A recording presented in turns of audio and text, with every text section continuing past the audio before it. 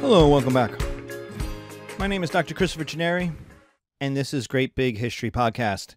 In this episode, we do Imperialism Part 2, the events of imperialism. So we've talked about in Part 1 the philosophy of imperialism. Now we're going to talk about some specifics. So, India. We start with India. From the 1700s, the British and the French fight over India. The British East India Company dominates trade in India, replaces the Mughal Empire, the natural Indian Empire, with local alliances. This is called the Raj, the British Raj, R-A-J. In this, the British East India Company, through its alliances, dominates the trade of tea, silk, cotton, opium, and other luxury consumables. Europe becomes flooded with stuff which had usually been hard to get luxury items from the Silk Road or from the Portuguese. Now it's a direct line right from India into Britain. This is doing very well for the British. They get involved in politics. They beat up enemies of their friends. They're the heavy. They even build an army. The British East India Company builds an army. It has a navy. And in 1856, there's the Sepoy Mutiny. Indian soldiers, who are both Hindu and Muslim, Indian soldiers try to kick out the Europeans. We're going to see this again and again and again. The idea of, if we want to be strong, we got to get rid of the Europeans. We have got to kick them out. They are the problem. It failed. Why did it fail? Because, well, even India, as big as it is, was worth too much. And so the British just sent had one army destroyed, they sent another army. It was worth too much. And the Europeans were too advanced. And even against Indian soldiers. And the sepoys were British trained soldiers. They are not bad soldiers. They are not like, technologically lost and behind nobodies. These are the best native troops. So if you're going to fight them, they were using the same tactics, the same knowledge. They had the experience. So the British had to send a real army, which meant Britain was going to put the screws to India. No more of this, hands off, let the British East India Company do what it wants. It is Britain, the government of King and Parliament, is going to run India as a colony. It is part of Britain. Victoria becomes Empress of India. It becomes one of her titles. Why? So it could justify the British running India.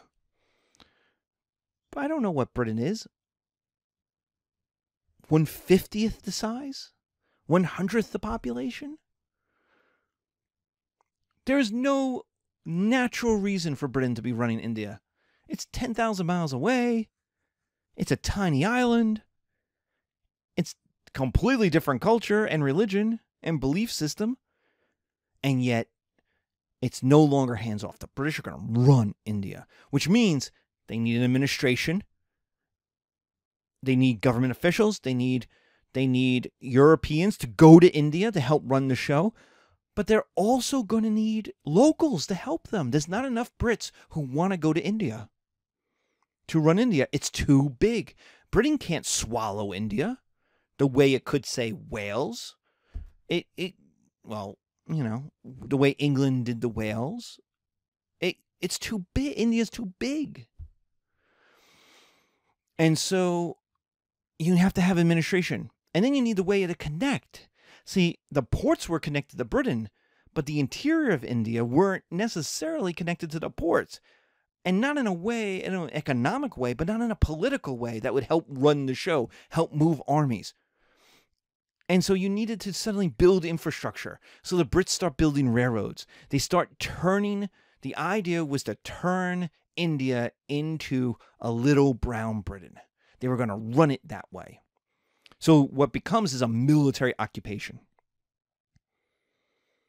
The British will have the best guns. The white British will be the officers. They'll be in charge. And then they do start to hire native Indians again. Muslims, Hindus. Because there's just not enough whites to do it. but you have a military occupation. And then you have the education of locals to help run India for Britain. These are our little brown brothers. Like, that's literally what they were called, our little brown brothers. That Gandhi will get a British education. He's a British lawyer working in the British Empire. And the argument was, one day India will run itself. So we're going to train a generation of administrators who are going to be apprentices. They're going to do the lower level stuff, and then one day we'll leave and they could take over. Now that argument was always, we'll leave in 5 years. And they never left in 5 years. Until part 3 of our course. But the idea was there. And this is one of the few places. India remains one of the few places where the Europeans actually tried to help educate and create an infrastructure for an independent country.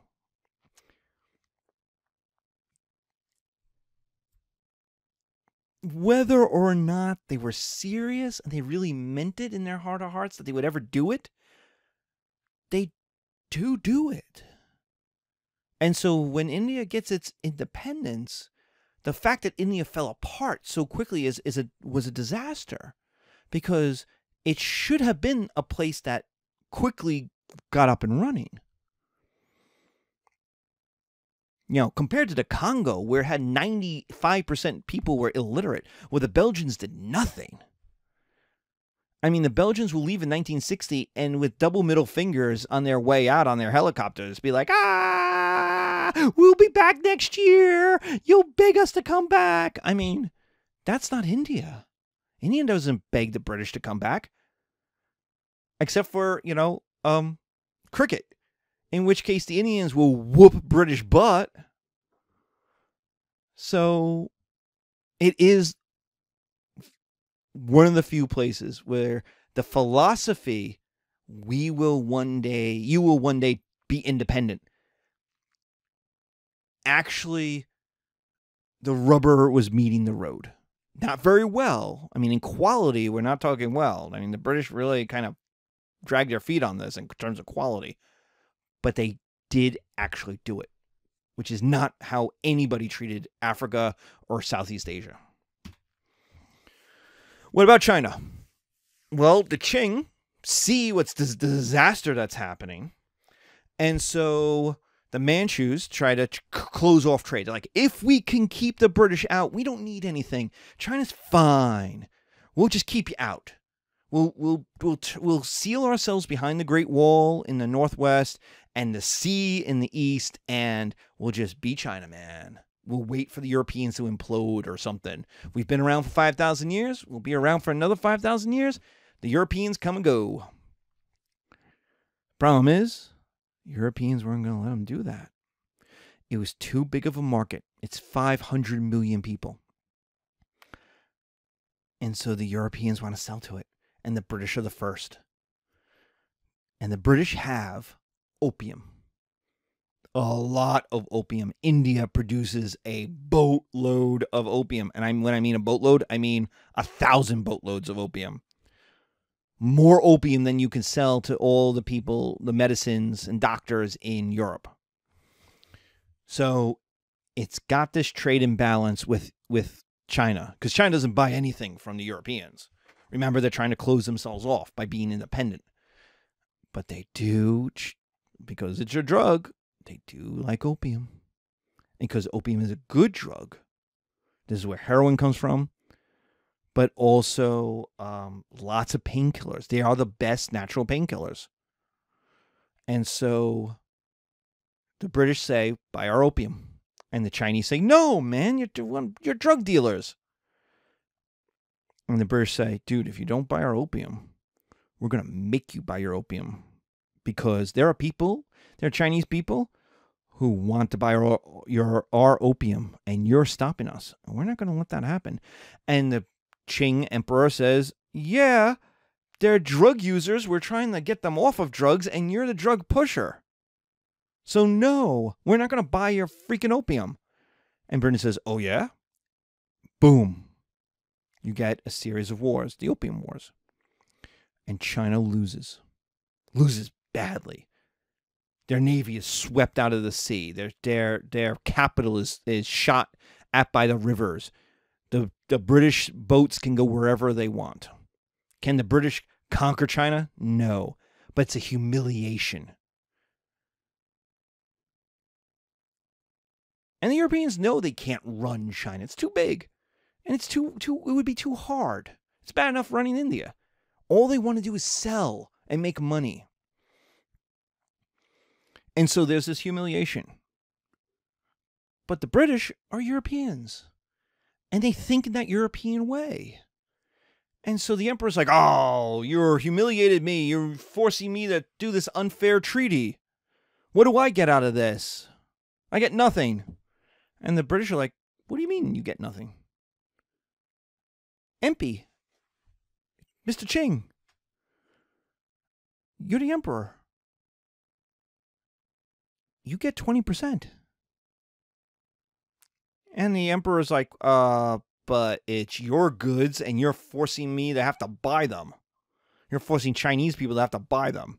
And they're like, yeah, but you're still the emperor. You still have a government. You're still allowed to charge sales tax, man. Everything that the people buy, you get 20%. And here, we'll help you. We'll collect the 20% for you, and we'll give it to you. Just to show you that we don't want to run the show. We just want to sell our goods.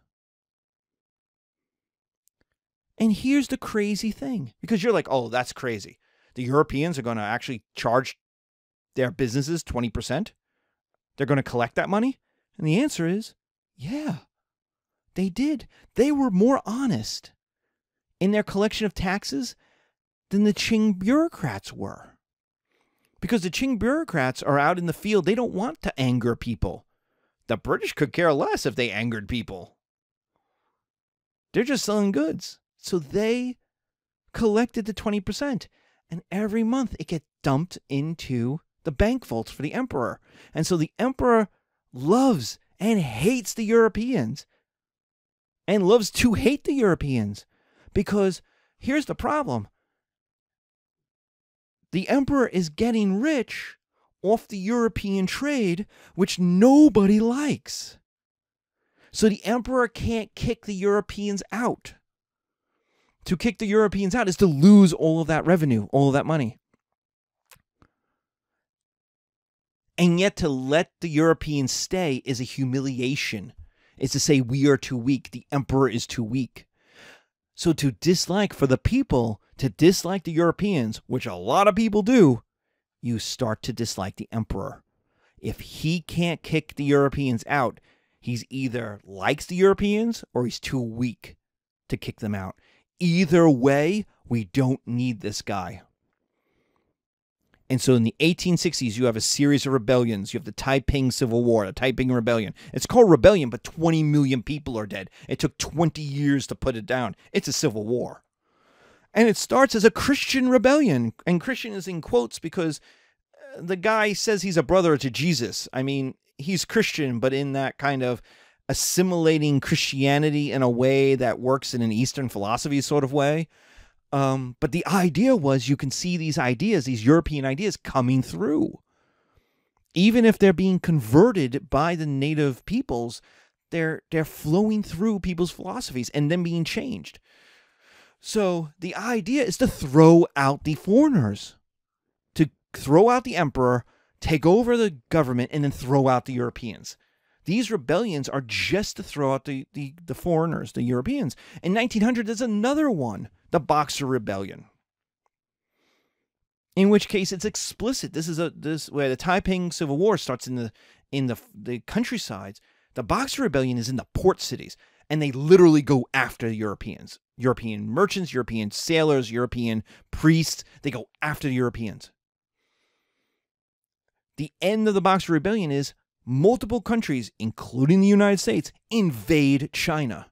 invade the ports to protect the Europeans, to protect white people, and then to save the emperor, not to force the emperor. The emperor is more or less on their side, even though I know it's complicated. This is a 102 class. There is a group that wants to overthrow and become more powerful in it's a complicated situation. But the idea is the Europeans save the emperor, which shows the emperor is even weaker, because it shows the emperor is choosing the white people over his own people. And that is going to lead 10 years later to the end of the Chinese dynasty, of the Qing dynasty. Because European economy dominates Chinese politics, and that is seen as a humiliation. And basically within 10 years, the political center is, we don't need an emperor anymore. The emperor is not helping us. It's not saving us. So it's time to get rid of him and use a European governmental system, a republic, in order to tap into the nationalism of Chinese people in order to throw out the Europeans. And that we're going to talk about in the 20th century. What about Africa? Africa in the 1800s and afterwards. Well, the Europeans invaded the coasts. See, all those coastal Africans that were working with the Europeans, they're all like, oh, we're independent, we're rich, the Europeans love us. And then the Europeans start showing up with guns and steamboats that can go up the rivers. Suddenly, they don't need those coastal Africans anymore that we talked about in the New World section. Now they start conquering those people, and then they start going up the rivers. And then, in some places, they start settling. The French settle in Algeria. The French settle in Tunisia. 1 million French people are going to be in Algeria. They become part of France. The British settle in South Africa and Kenya because they were very European climates. Resistance, any resistance, equals war. That war equaled defeat in almost everywhere. One exception is Ethiopia against the Italians. But African victories, of which there are a few, Isandlwana, Isandlwana in South Africa in 1879, or Khartoum, Khartoum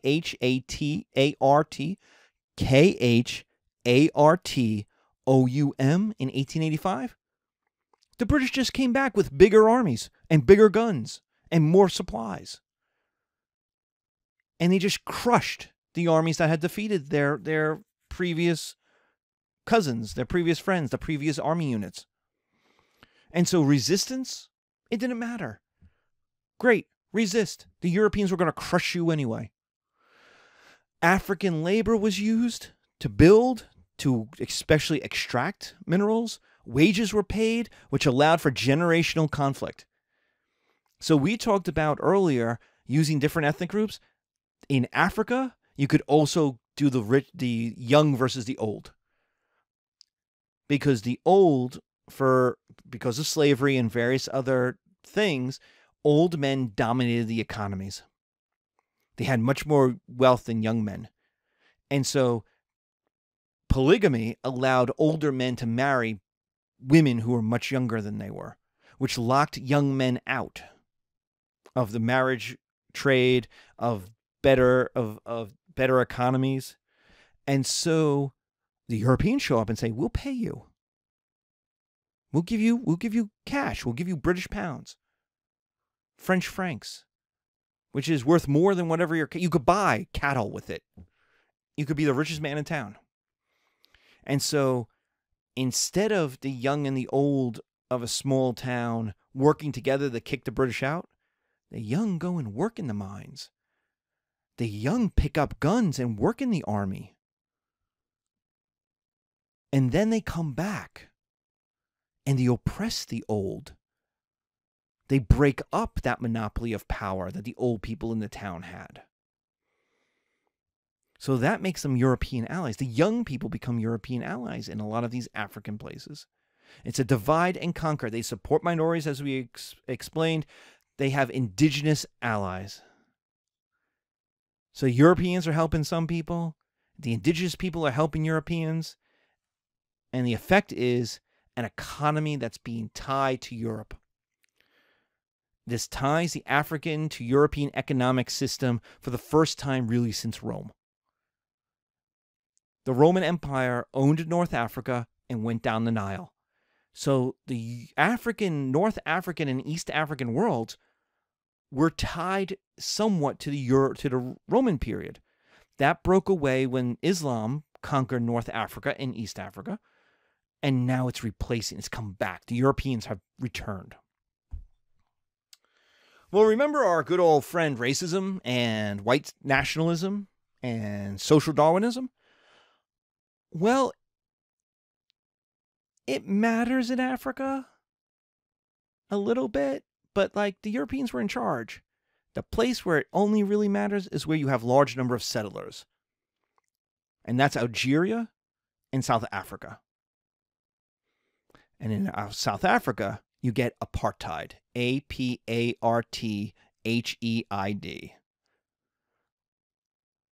Which is just racism. But it doesn't mean racism. It means separation. It means to live apart. But basically, the idea is it separates whites from non-whites.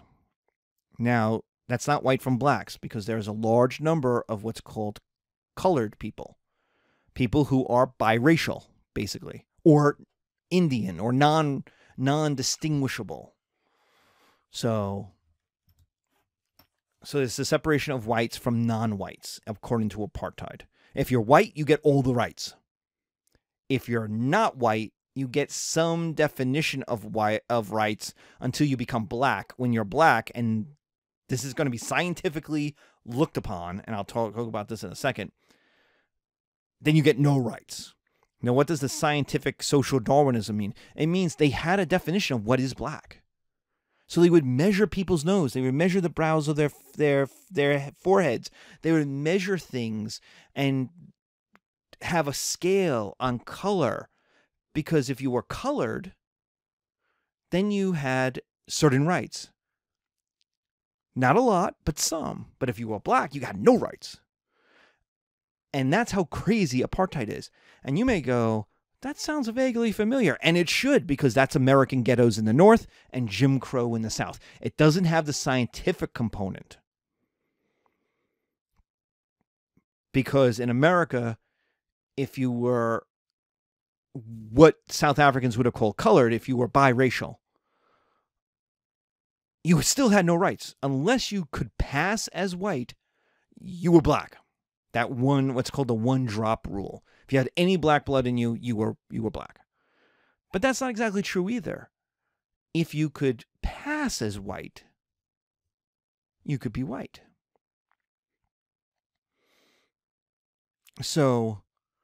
But that's how the American ghettos worked in the North, where you separated each other out. You did not live together. Italians lived in this section. Spanish lived in that section. Irish lived in that section. Is there mixing a little bit? Flow? Sure. But it's a ghetto for a reason. The majority of the people living in that area were of one ethnic or religious group. The Jim Crow South had Jim Crow. It's separated. Whites were on one side of the tracks. African Americans, blacks were on the other side of the tracks. And the idea was you had separate everything. Separate stores, separate restaurants, separate drinking fountains. That separation is apartheid. And it's more entrenched in America and older in America than it was in South Africa.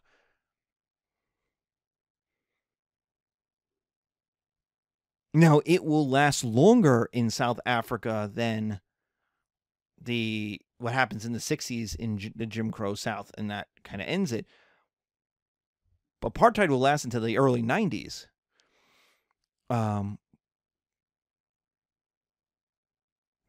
we'll talk about what happens with decolonization. But there's a linkage here that is not unseen at the time.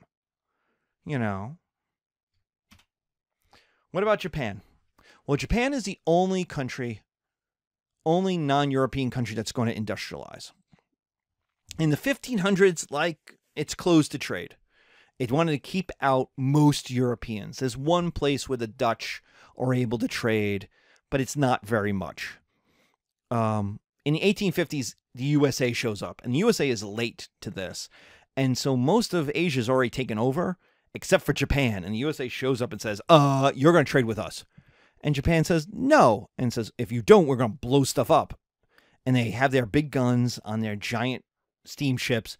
And they say, okay. Japan is scared.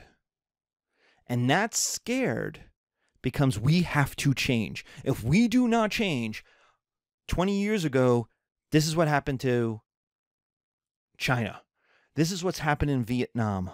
This is what's happened in Formosa and then Korea. If we don't change, we will be the rest of Asia. And so there's a short civil war between the reformers, who have the backing of the emperor, and the conservatives, the Tokugawa, who want just lock down, kick out. We could kick out the Europeans. We could kick out these Americans. It's not going to be that hard. They have to come at 8,000 miles. We can kick them out. Won't be hard. This is your Last Samurai, the movie The Last Samurai, because you know who wins. The Meiji one. M-E-J-I. The Meiji Restoration. A young emperor with his liberals supporter overthrow the conservative Tokugawa. And they start an immediate industrialization and change. The idea is to become European. So how do you do that? With no experience, with no knowledge, with none of the European history. Well, what they do is copy. They copy the best. The German army, the British Navy, American factories, American education. They do the best. And you may go, wait, American education? Well, in 1900, American progressive education is probably the most advanced in the world. This is Dewey. This is, is it Mann? M-A-N-N, Mann? In 1900, in the late 1800s and early 1900s, American education is liberal, democratic, progressive. So, and it's a reason why the American industrialization expands so rapidly and so quickly into so many different industries. The thing that they don't copy, though, is religion. The emperor remains important, the head of the religion, and the people remain Zen Buddhist. There's Shintoism and such, but it's still part of that natural Buddhism that Japan has. They don't take on Christianity. Christianity has almost no success in Japan. So it's interesting. They copy everything but the religion. Now, the problem with that is they need resources for industry. Well, what do the Europeans do? They conquer other people and take their stuff. We need to conquer other people and take their stuff. And so in 1898, there's war with China. That's victory. It equals Japan takes over Korea. The Russians don't like Japan taking over Korea. And the Russians are like, wait a minute, you're Asian. You're not that important. And so in 1905, there's a war between Russia and Japan. Japan wins that one. Victory. So they get to hold on to Korea. They're going to expand into Manchuria, into northern China, where the Qing come from. So that's a humiliation for the Qing. They beat up the Russians. So that's a humiliation for Russia. And what that 1905 victory, that victory over China and Russia meant was Japan gets to sit at the big boys' table. They're the smallest of the big boys, but they get to sit at the big boys' table. You want to do conservative Metternich diplomacy in Asia? The Japanese get to sit. They get to have a say. They get to be part of the treaty. They get to be in the room where it happens. Not China doesn't. Korea doesn't. Vietnam doesn't. India doesn't. Japan does. They're the only non-European country to industrialize. Factories, steel. And you have a Japan, and this is going to be important for what's going to happen in part 2 of this class. You have a Japan that thinks of itself as European, as white, and is looking for respect because there's racism and social Darwinism. So the Europeans are like, you're part of the club, but you're not really one of us.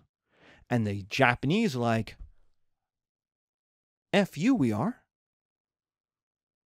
In fact, we're better than you. Because you needed 1,000 years to industrialize. We did it in 40. If we can do that in 40, and it took you 500 years to conquer an empire, what do you think we can do in 100 years? So you have a Japan looking for respect in a racist world. And that is going to get us to 1915, and especially the 1930s and 40s. And so we are left with a world that the Europeans run. European culture is becoming the de facto world culture. The Europeans won. They won the world. This ends part 1 of our class.